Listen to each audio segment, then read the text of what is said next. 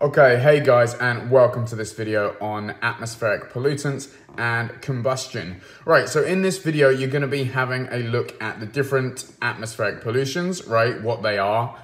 You're also going to have a look at the potential dangers of each one. So not all pollutants do the same thing. They don't all pose the same risk, and we're going to have a look at the different examples of that.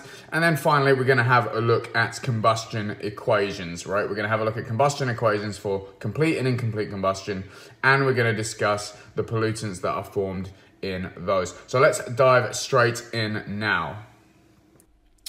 Okay, cool. So we're first going to have a quick rundown of different atmospheric pollutants and their dangers. So first of all, carbon dioxide, right? We've all heard about carbon dioxide. It is a greenhouse gas, right? It doesn't really do anything else to us. It's not really very poisonous at all. We breathe it out when we respire, right? But too much CO2 in the environment is a greenhouse gas.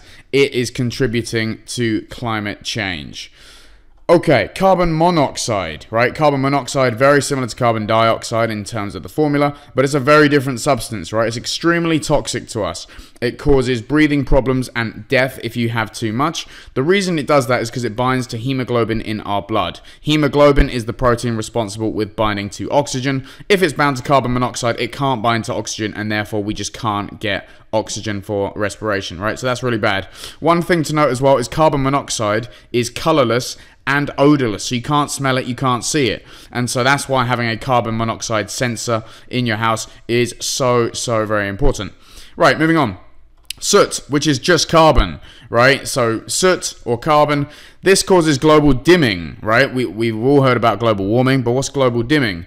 Basically, those carbon particles reflect some of the sunlight coming in back out, and so it actually causes less sunlight to reach the Earth's surface. Soot also, you will have seen it in chimneys and stuff like that, especially in like old-fashioned films. It blackens buildings and it makes everything really dirty. Also, if you breathe in too much of it, it can cause breathing problems, which is no good at all.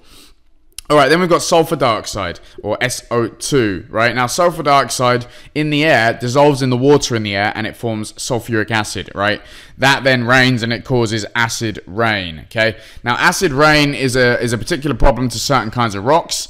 If something is made of calcium carbonate, so limestone, then it gets on those rocks and it actually reacts and you get corrosion of the rocks.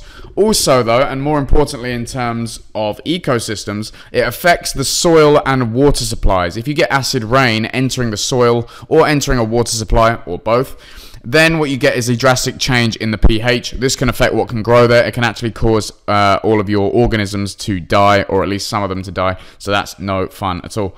Right, nitrogen oxides. You've got NO and NO2, right, but they're oxides of nitrogen.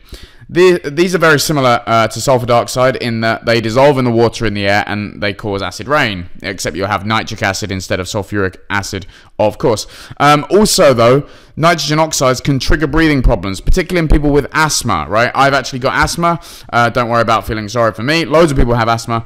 But if you breathe in nitrogen oxides and you've got asthma, it can actually trigger asthma attacks, which is obviously a bad thing. Okay, finally, unburned hydrocarbons. So, hydrocarbons which are not fully burned. So if we're burning hydrocarbons for fuel, like in order to get energy, some of them are not fully burned, and so you still have hydrocarbons emitted into the environment. Hydrocarbons like methane, for example, are greenhouse gases as well, right? That's no good. And also, if you're releasing those hydrocarbons without actually burning them for energy, then that's a waste of fuel because you're not getting the energy out of them. And so that's obviously a bad thing as well. Okay, so let's move on straight away to combustion. Right, this is a overly dramatic drawing, but combustion is basically burning things in oxygen, right? As we will see here. So combustion can be complete or incomplete. Right, complete combustion is when a fuel is fully reacted with oxygen. Okay, so if you fully react with oxygen, that is complete combustion, and you'll generally form carbon dioxide and water. There is an exception which we'll look at first, which is the combustion of hydrogen, right? But anything like a hydrocarbon, if that fully combusts, you produce carbon dioxide and water. Incomplete combustion is where there's not enough oxygen, or the access to oxygen isn't great, and so what happens is rather than producing carbon dioxide, you produce carbon monoxide, which is less oxygen, or carbon, which is even less oxygen, right? So soot. and they are produced instead of carbon dioxide. And we're going to have a look at some equations, so don't worry if that was too quick for you. So the first one is the combustion of hydrogen, right? I mentioned this to start with because it doesn't actually produce CO2. But if you have hydrogen, okay, so hydrogen here, plus oxygen, right? So it's actually burning hydrogen and oxygen. What you get is just water, right? You don't get the carbon dioxide because there's no source of carbon, so you just get water. That's fine. I don't really need to go into any more detail with that. But let's have a look at the complete combustion of fuels. And remember, we said that complete combustion produces carbon dioxide. So I'm going to say CO2 plus water, which is H2O. Right, what you need to be able to do is balance these equations, and there is a very easy way to do it, which I'm going to show you right now. So what you do is you ignore the oxygens until the end, because there are oxygens present in both substances on the right hand side. Okay, so let's just get rid of that. Instead, I want to balance the carbons and I want to balance the hydrogens. Now there are 2 carbons here on the left, and there's 1 carbon here on the right in carbon dioxide. Well, those carbons must be the same, and so I must have 2 lots of carbon dioxide to give me 2 carbons on both sides. Then we have a look at the hydrogens, and the hydrogens, there are 6 in, this is ethane by the way, right? There are 6 hydrogens there, but only 2 on the right hand side. And so therefore, I must have 6 on the right hand side, which is 3 times 2. Now I can count the oxygens. So I look on the right hand side and I say, how many oxygens are there? Well, there are 2 times 2, which makes 4 there. And then 3 times 1, which makes 3 there, okay? And 4 plus 3 is equal to 7, which means I need 7 oxygens on the left-hand side, right? Well, O2, okay, how do I turn 2 into 7? Well, I times it by 3.5. Oh, just terrible handwriting there. Just bear with me, 3.5. This is like not much better, but whatever. Okay, so 3.5. Now everything is balanced. By the way, if you dislike decimals, or fractions, you can double everything now, right? If you doubled everything, then the ratios stay the same and you know it's still balanced, but it gets rid of the decimal, right? You don't have to do it, but you can. So if I doubled, I could say 2, double 3.5, which is 7, and double 2 is 4, and double 3 is 6. Now I haven't changed the ratio, which means I already know it's all balanced, but I've got rid of the decimal, and so it's up to you. All right, now I'm going to have a go at another complete combustion. Down here we have an alcohol, right? Notice the OH, okay? And complete combustion forms CO2 plus H2O, right? By the way, if you want to have a go, pause the video right now and have a go at this question. That would be good practice for you. Right, welcome back. If you did have a go, if you didn't, then you're lazy, but I'm going to go through it right now. Just use a different color. So, carbons. You've got 3 carbons in your alcohol here, right, which is actually propanol, and 1 carbon here, so I'm going to put a 3 in front of that. Then your hydrogens, you've got, now this is where you've got to be careful.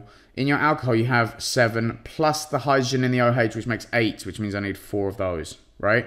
Now you have to be careful again. I'm going to count my oxygen. So on the right hand side, sorry, I've got 3 times 2, which is 6, plus 4 times 1, which is 4, so I've got 10, right? And now you might think, well, I just put a 5 in front of the oxygen, but I actually don't, because I also have this 1 in the alcohol. And so how many do I need to add to 1 to get 10? Well, it's going to be 9, right? I need 9 more oxygens. And 9 oxygens, bearing in mind oxygen is O2, means that I'm going to have 4.5, right? So 4.5 oxygens. And as before, you could double everything if you wanted to. I'm not going to do it again. But if you wanted to, you could double everything and that'd be fine. Okie doke. So, incomplete combustion. So, incomplete combustion, I'm going to show you 2 examples, okay? Incomplete combustion is where you do not produce carbon dioxide. Instead, you might produce carbon monoxide, okay? But you always produce water. Okay, we balance this in much the same way as we did before. I'm going to go through this really quick. We've already done the method, so I'm just going to do it. If you need to slow down or rewind, then please feel free to do so. So carbons, 2, and so I need 2 of those. Hydrogens, 6, so I need 3 of those. And now how many oxygens on the right-hand side? Well, 1, 2, 5, so I need 2.5 of those. Okay, now incomplete combustion can also form soot, which is just carbon, right? And water as well. Right, and so the same fuel with a different equation, it's going to look something like this. I'm going to balance it again. So 2, 3. How many oxygens? Well, only 3, so I only need 1.5, and then that's balanced, right? That's incomplete combustion. And now, finally, sometimes you have, oh, by the way, let me just mention something really quick. And that is that these equations are very important. You need to be able to balance them. You also need to be able to predict what's going to be formed based on the fuel used, right? You're generally not going to be asked to write a full equation for an incomplete combustion out of nowhere. They'll generally give you the equation and then you might have to balance it. But you could be asked to write one for a complete combustion, and so just bear that in mind. Okay, so now finally, some fuels some substances found in crude oil have sulfur in them, right? And this is why we get sulfur dioxide produced as a pollutant, which we mentioned earlier, right? Now, in a combustion reaction of these, we end up producing exactly what we produced before, plus sulfur dioxide, right? So you produce, in complete combustion, you're going to produce CO2 plus H2O plus SO2, and that's how we get SO2, right? And now you go ahead and balance, and I'm just going to do this really quick. Carbon, 1 and 1. Sulfur, you got 2 sulfurs, which means you need 2 of these. And also, you're going to get, well, that's actually a silly mistake by me. Notice on the left-hand side, there's no hydrogens, right? This particular fuel doesn't have any hydrogens, which means we can't produce water. Yeah, so bad mistake from me there. Anyway, this is what you get. You're only going to get carbon dioxide and sulfur dioxide because there's no hydrogen in order to form water, right? This is kind of a special case. Okay, and so then your oxygens, you just need to balance those and say 1, 2, 3, 4, and so we need 2. Okay? No, that's a lie as well. I'm falling apart here. 2 times SO2 means you got 4 plus 2 makes 6, which means you need 3 oxygens, like that. And now everything's balanced. All right, now the incomplete combustion, and I've used a different fuel with sulfur in down here, but this one also contains hydrogens, right? And so this one is going to be with water as well. Okay, but you also produce sulfur dioxide because you've got that sulfur there. And so now I'm going to balance that quickly. 2 carbons makes 2 carbons. 6 hydrogens makes 6 hydrogens. Okay, 1 sulfur makes 1 sulfur. So great. Now we count the oxygens on the right-hand side. Well, 2 times 2 makes 4, plus 3 times 1 makes 3, plus 1 times 2 makes 2. That's a total of 9, right? So we need 9 oxygens, which means we need 4.5 of those, and then that is us done. Okay, so sorry for that slight mishap up here. This one was actually kind of a special case. If you don't have hydrogen, you can't make water. If you don't have carbon, you can't make carbon dioxide, right? And that's what you saw with the combustion of hydrogen. Okay, if you don't have sulfur, you obviously won't make sulfur dioxide. Okay, but those are the things that are going to be produced. So I hope that made sense. That was a lot of information in not too long a period of time, although it has been a relatively long video, I guess. So I hope you enjoyed that. Please write a comment below if you still have any questions on it. But as usual, please like and subscribe because that really does help me out. And I look forward to seeing you in the next video.